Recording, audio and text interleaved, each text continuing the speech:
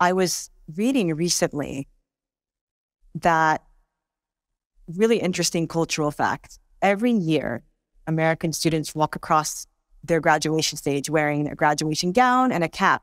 And I was actually reading that roots itself in Muslim universities in the 9th century, where Europe's best and brightest would go to these universities and they would want to come back home and mimic the thobe and the flat cap symbolized the Quran as the highest form of knowledge. And even the tassel would have been the bookmark in the Quran, for keeping your place in the Quran.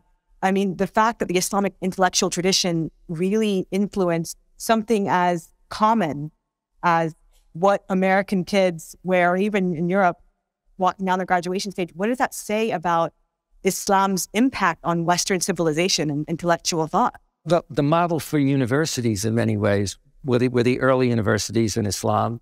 The notion of having hostels for students. As one prominent scholar of Islam said, during the Dark Ages, if you were up on another planet and you looked down, the West was invisible. It would have been the Islamic world that stood out. And the idea that during that period, you had a fluorescence in terms of the areas of philosophy, medicine, algebra, etc. And then that was carried over into the West. And yet some of that was lost. The same thing happens when you look at areas of medicine and science and technology.